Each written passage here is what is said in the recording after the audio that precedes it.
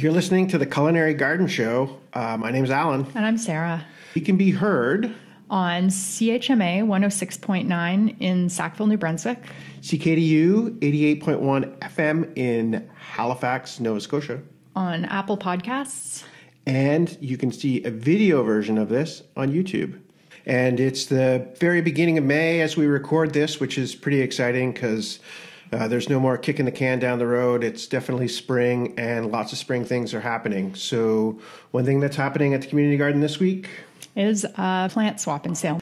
So that's going to be a really awesome garden event happening in Sackville, and we're going to have some vendors there. And then also people are encouraged to just bring different perennial plants and plants that they have that are extra from their gardens, and then we'll do a big old trade. So if you're in Sackville, New Brunswick or the area, come by on Sunday, May 5th from 10 to 1. And share your perennials. And what is a perennial? Right. So a perennial is a type of plant that lives for more than 1 year, as opposed to an annual, which just lives for 1 year, or a biennial that lives for 2 years. Are there triennials? No, I don't think so.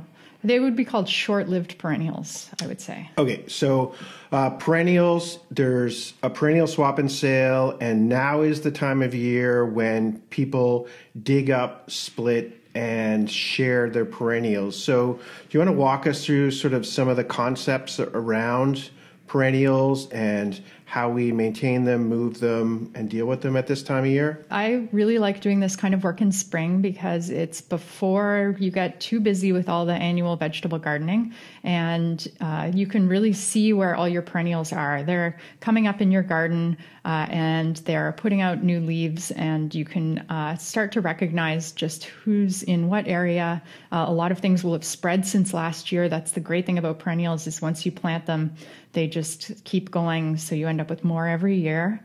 So it's a great time to poke around and see what's there and try and imagine what your garden's going to look like in the future. So it's like a good garden planning time of year.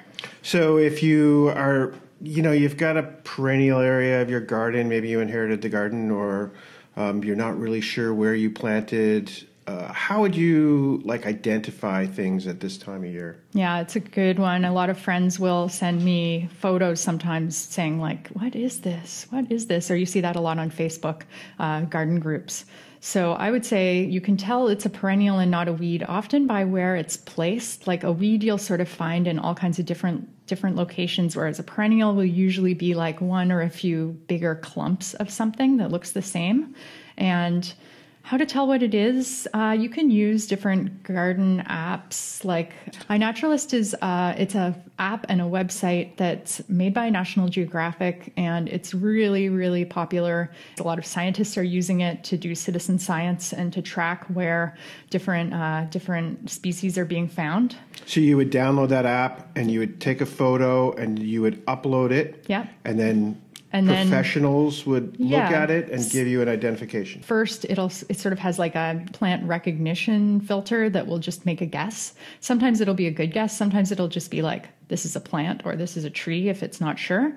But it'll at least put it into a category. And then within 24 hours or a couple of days, you'll start to see people identifying it, and they'll narrow it down from whatever it sort of started as, which is really amazing. And then with a lot of smartphones now, if you take a photo, it'll give you an option to have some sort of software AI sort of try to identify that. Otherwise, you can find a local gardener, or there are gardening groups. Yeah, and there's different websites that will have perennial photos. Okay, so you've got a clump of something, it's in your garden, and you identify it as, say, black-eyed Susan, which is a perennial, which goes by Rebeckia. Rebeckia, yeah. And you want to move that. Now, can you just take that and move it any time of the year?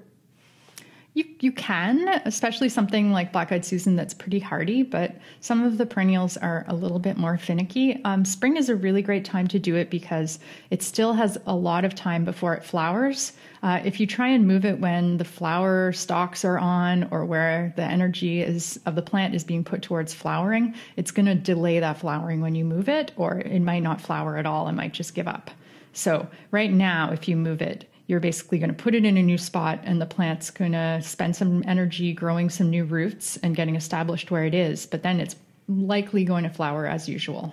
Yeah, the way I like to think of it is that like there's a balance between the top, the foliage of the plant, and the root of the plant. And if you cut back a lot of the, roots, then you have to cut back a certain amount of the top to balance it out again. Because if you move something, you break a lot of the roots, and it's not going to have enough roots to sustain the top.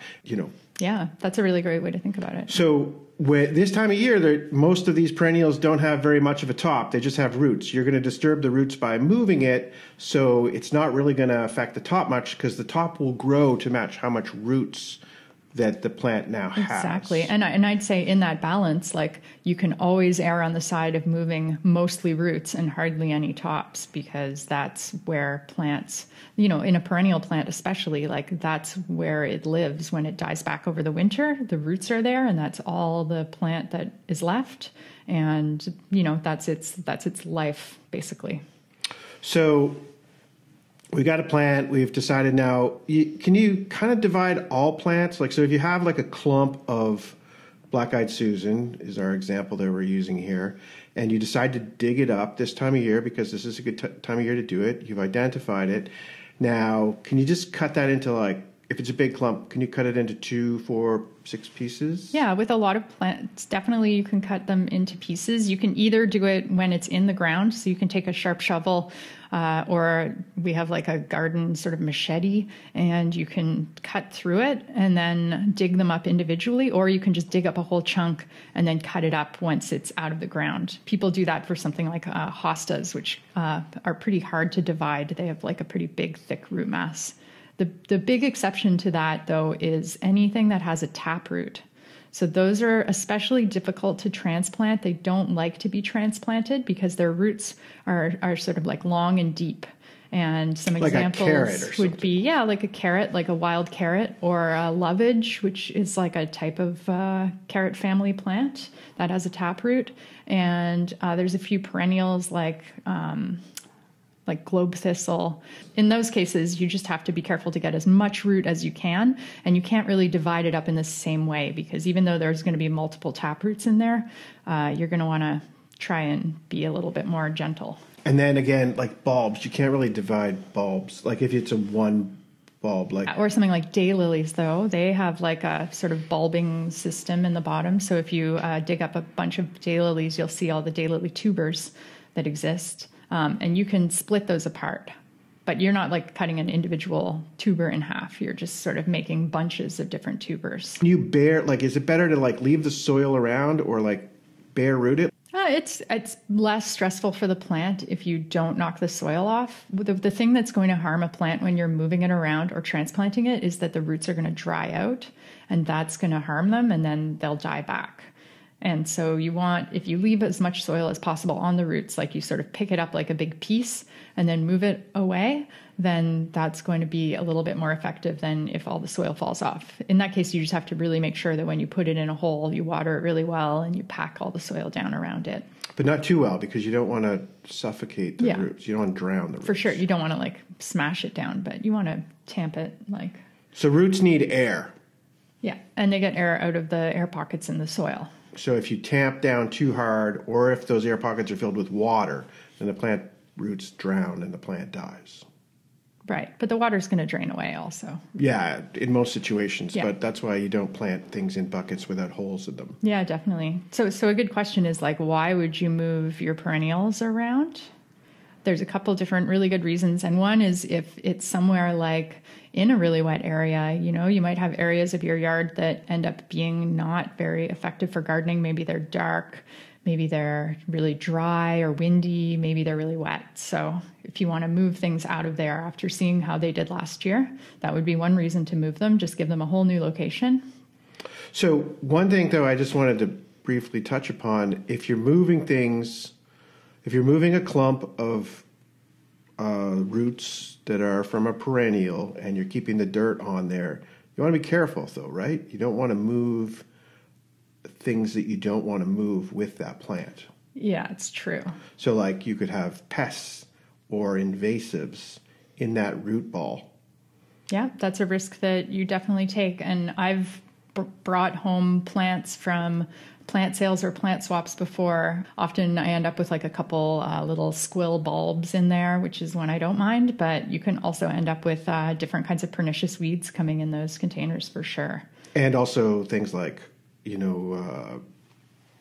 pests that grow on the plant that maybe fall down into the soil that have like a multi-stage development. So they have a larva that's in the root ball, and then they're invisible. You move it along, and then when it warms up, that turns into some sort of a caterpillar or a worm that crawls up, and you don't really want to spread that around. No. And we also have issues with like Japanese beetles and other fire ants, things like that. If you're moving from parts of Nova Scotia to New Brunswick or vice versa, you might want to make sure you're not hauling an invasive with you. No, it's a good point. I mean, if you're moving things around in your yard, that's like one consideration. That's not a big deal. Although we do have an area of our yard, both at our home and in the Culinary Garden, that has quite a bit of bindweed in it.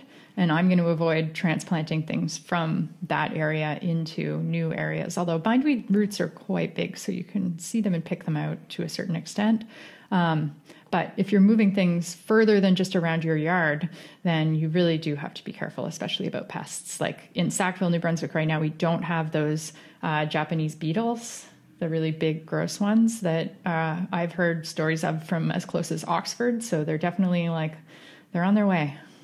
But I don't want to deal with them. And I would think twice about digging something up in Halifax at this point if I thought that it could be transported here. So reasons you might want to move your perennials this time of year. One is because you can find a better location for them, or maybe you want to divide them, give half to your friends, or divide them and propagate them throughout your garden if you're trying to, if you have some black-eyed Susans and you want to divide them into two and have 2 clumps of black-eyed Susans. You may have a situation where you have too many plants growing too close together. So irises we had an issue with in the past, growing too close together, and they stopped flowering. And then you could also have issues with something like a rhubarb patch going into decline because it's too crowded. The same thing happens with Jerusalem artichokes. If they grow too close together, then they grow small artichokes instead of larger artichokes. For sure. Everything needs space to grow underground. And if you have an older garden where things have been growing for a long time, they can decline. And perennials even will die. A lot of plants do have a lifespan. It's not like they are going to last forever. But definitely moving them can rejuvenate them. So digging up a clump of rhubarb, dividing it up into pieces, and then putting it into new spots in your garden, potting it up, maybe giving it to some different people, and giving it into a nice bed that has a lot of compost and organic matter in it. That's going to start your bed anew. Like the roots are still there and they still have the potential to grow. They're just not finding what they need in the soil anymore. So if you were to dig up, say you had a fairly large rhubarb patch, and you were to dig half of those up, and then the holes that you have behind, if you were to fill that in with some nice compost and mulch it and stuff like that, then you would anticipate that your rhubarb would do better. Definitely, yeah. And a lot of perennials need that. There's something like yarrow is one that we grow, and it will form a bigger and bigger clump every year, but then the inside of the clump will start to die back. So that just sort of looks weird and ugly. So in that case, you want to take pieces from around the edge and spread them out and sort of let them clump again. So everything has its sort of growth patterns, and it's about keeping things healthy. And this is also a good time of year to think about moving trees, as long as they're small enough to move. Say you planted a tree and you didn't get it in the right spot, or it's not doing well where it is, you could think about moving that tree. So a couple of tips when moving trees is, and we've learned this through trial and error, is oftentimes when we move a tree or we plant a tree, we go deep and we don't go very wide with the hole or the root mass that we want to move. But generally you want to go 3 times wider than you go deep. So you don't need to plant that root ball deep. You want to give it lots of tilled up soil around it. You want to try to dig out as wide around the tree as you can. Mm-hmm. And then you want to plant the tree so that the collar, the root collar, where the tree meets the ground, where it flares out, that needs to be above the ground. If that's below the ground, then the roots are going to be too deep, and that tree is not going to flourish the way it could. It might die, or it just might never really do anything. Yeah, we've done that a couple times, especially in situations where we were sort of sheet mulching areas. So we were building up organic matter around the trees, and that root flare just got buried and it started to rot out, and the trees really suffered. So yeah, in the industry, it's called volcano mulching, and you've seen it. You walk around a garden and you see where there's a huge pile of mulch around the tree, and it looks like a little volcano, like Mount Fuji or something like that, and the little tree is sticking out from it. That's not good. You want to clear that away, and you want that to be totally level. And it comes back to what you were saying about roots actually breathing and needing air as well as water. So like they're getting that air exchange through the surface of the soil and through the base of the tree. Yeah, and there's also another issue that you run into with fruit trees is that trees do not want grass growing right up to the trunk. You need to dig an area around the trunk of bare land where you mulch, but mulch flat. Don't mulch volcano mulch. And that should be the drip line of the tree. So if you look at however wide the tree's branches go out, the drip line is where that water would fall off the branches at the outermost extreme of the tree. And it should be dirt and mulched that entire way. It's not possible if you have a giant linden tree in your backyard to take up all your lawn if you did that. But the more, the happier the tree is going to be. And you don't have to have that just be dead area. Like you can plant other things in there, but not grass. So you have that root collar, and what happens is if you over mulch it, or if there's grass right up to it, it can tend to get wet and infected and die, and then the tree's cambium doesn't work properly, and the whole tree dies. You'll notice that. You'll see damage, and whippersnipper damage is another problem that we run into when we have grass growing right up to the trunk. We have a tendency, or someone might come along with a whippersnipper and chew up the bark, which is very problematic. So those are some things that we want to avoid when we're moving and planting shrub, like small trees. Yeah. Yeah, and moving and planting small shrubs right now is also a really great thing to do. I love growing like small fruit shrubs like gooseberries and currants, and they're just really great shrubs that look good all year, produce fruit, and also they can go in all kinds of different areas. They don't need like a full sun garden, and they propagate really easily. So we ended up with like 5 different gooseberry bushes by moving a gooseberry bush, because everywhere where a gooseberry branch touches the ground, it would start to root. And so I just detached those and then potted them up. And you can do that on purpose too, yeah, right? Exactly. Yeah. I mean, I sort of halfway did it on purpose and left so those. So you would take a branch and you pin it to the ground, and then where it's touching, it will just start to root in the ground on the stem. So those are advantageous roots that grow. And then you just snip that branch off. Yeah. And you move that whole thing into a container, and then it's its own gooseberry. Exactly. What are some other plants you could do that with? Sage and lavender also do that really, really effectively. And grapes, I suppose? Yeah, grapes do too. So yeah, lots of different ones in terms of shrubs. So it's good to leave them attached for sort of like a full growing season so that the piece can get established. But after that, you can move them. And one thing I learned about also moving shrubs is just like with trees, where there's a tendency to dig a really giant hole and fill it with really, really rich material. When you're moving something like a gooseberry shrub that's, a pretty low maintenance bush, you don't necessarily want to give it a huge ton of fertility at that point. A bit of bone meal in the hole is totally fine. If you packed in too much compost, it might actually over-fertilize the plant, and then it might actually have a harder time because it would be focusing on growing green instead of focusing on that root growth. Yeah, I've also come across the idea that if you fertilize right where you plant the tree, then the roots don't have any incentive to spread out. Right.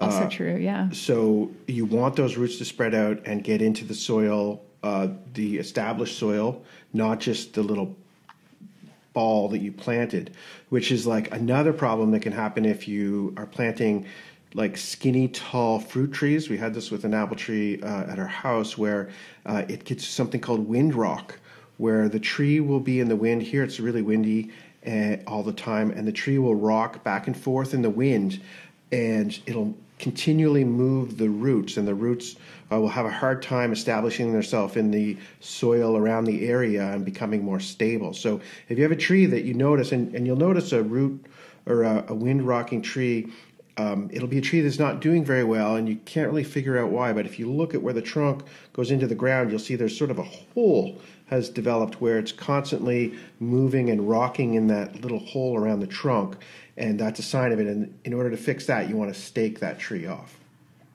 Another trick that we had in a similar situation is when you accidentally plant a tree too deep, and the tree is just not doing much. It's hardly growing at all, just a little tiny bit every year. We had this problem with the ginkgo tree. It's because we buried it too deep, and we weren't aware of that at the time. So what we did is we just sort of like went around the tree and mulched around it quite wide, and then kind of got under the tree and sort of propped it up with a lever, and then put some material under it, so that what we're doing is we're just kind of jacking that tree up. And usually you don't bury trees too deep. It could just, even 2 or 3 inches can make a huge difference. So we jacked that tree up about 3 inches and cleared around the root collar.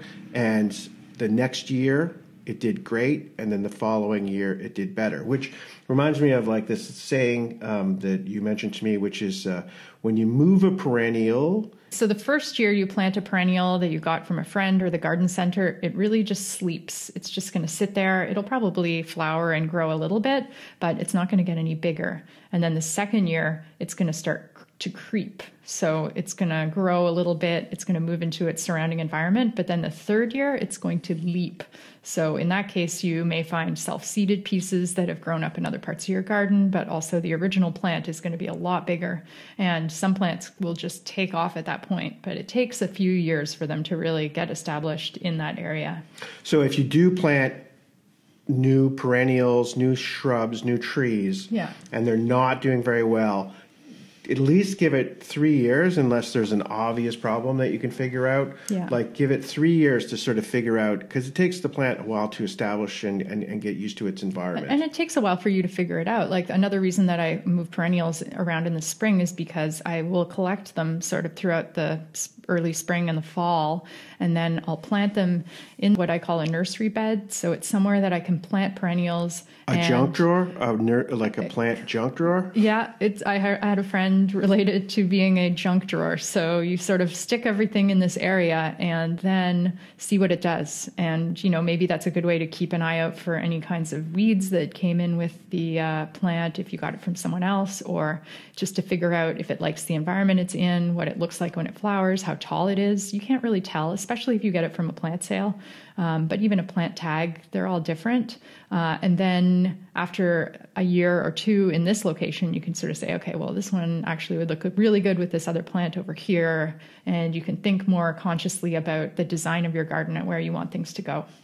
With all this information about like best practices for moving things around, it becomes obvious that the time of year we tend to do the most purchasing and planting of perennial shrubs and fruit trees is not the ideal time. So the home centers put out their garden centers usually around the May long weekend, and then you get around to going and you get the fruit tree, and you are going to try to plant that fruit tree sometime in June, maybe even as late as July, but that's not ideal. No, I mean, now is a really great time because a lot of things have hardly grown. They're just getting going. I mean, some plants like milkweed hasn't even emerged yet. Like if you have a milkweed patch, it takes it quite a while for it to start. And why would I want to have a milkweed patch? Because they're beautiful and because they attract monarch butterflies. Right. So that's the staple food and breeding area for monarchs. Yeah. And the reason we don't have as many monarchs as we used to have is because we don't have as many milkweed plants, because we've taken those milkweed plants and we've cut them down and replaced them with grass. Yeah, just because of the loss of habitat in general around. And also because of pesticides. Things are up just enough that you can recognize them. Exactly. Yeah. And I mean, some people thought that a plant sale happening at the beginning of May was a little bit early because I think a lot of people haven't really got into the garden yet. They'll sort of wait until there's really, really warm days before they get at it and wait till things are very much like grown and established and larger. But, one trick is when you go to the garden center and things are in bloom, especially if they're perennials, like that's not good. You want to buy them when they're not in bloom, put them in your garden and allow them to bloom there. That's going to be a lot healthier for the plant. So waiting until the end of June, beginning of July, it's not ideal. Also, the conditions are pretty harsh at that point. Like starting in the beginning of July, we get a lot of like hot weather. And it's way better for a perennial plant that's been alive all winter and is slowly coming out in the spring to just acclimatize to a new home in this kind of conditions. It's usually wetter in the spring as well, which is really great. So, which brings us to the concept of healing something in. So, if you were to go at the end of the season, say July and August, maybe September, to a plant center and you found a tree that you really want, take it to an area that's sort of shady and wet in your yard and cover the bucket of the tree with mulch and just leave it there until the leaves fall off in the fall and then plant it before the winter starts is a better idea than planting it right away. You're going to have much better success if you heal that in and just sort of keep it in stasis until the leaves fall off the trees. It gets a little colder, gets fall dampness. Then you want to plant it and it'll just stay dormant and it'll be planted it'll come alive exactly at the right time in the spring to have a full year. Yeah, if you think about a lot of these plants live in containers for a few years as they're getting established and growing. Another summer isn't going to harm it. Because you're going to plant it in the winter. You're listening to the Culinary Garden Show. We can be heard on CHMA 106.9 in Sackville, New Brunswick. CKDU 88.1 FM in Halifax, Nova Scotia. On Apple Podcasts. And you can see a video version of this on YouTube at Culinary Garden. And if you want to get in touch with us, you can send an email, culinarykitchengarden@gmail.com. We'd love to hear from you. Toodly-doo.